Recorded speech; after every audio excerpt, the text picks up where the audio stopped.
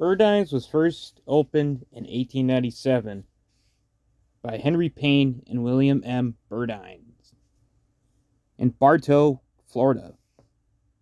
A year later, Payne left the company and William's son John joined the company, resulting in the renaming of the company W.M. Burdine & Son.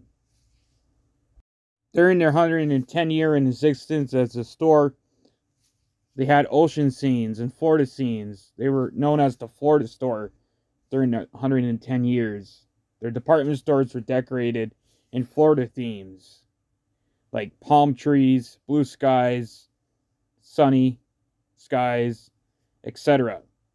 Even they had an aquarium theme inside their stores. In 1956, it became part of the Federated Department Stores Corporation.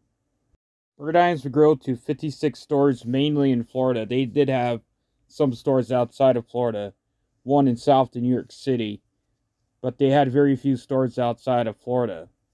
They did have a store in Cuba as well. These stores will last until 2004 when Federated Department Stores were acquired by Macy's Department Stores. And for a while in 2004, these were Burdines or Macy's Burdine stores. Eventually, these would become Macy's in 2006. All the stores would be rebranded as Macy's. Some Macy's in Florida and some of the old Burdine stores still have the old decor as the Florida stores. They still have the Florida decor inside their stores. Although probably by now they're fully remodeled as Macy's. But some of these stores still have the Florida decor as they had.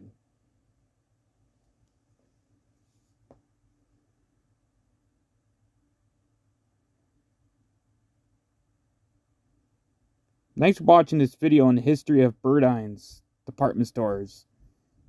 Leave a comment below if you've ever been to these stores. These look really cool. I wish these were still in business.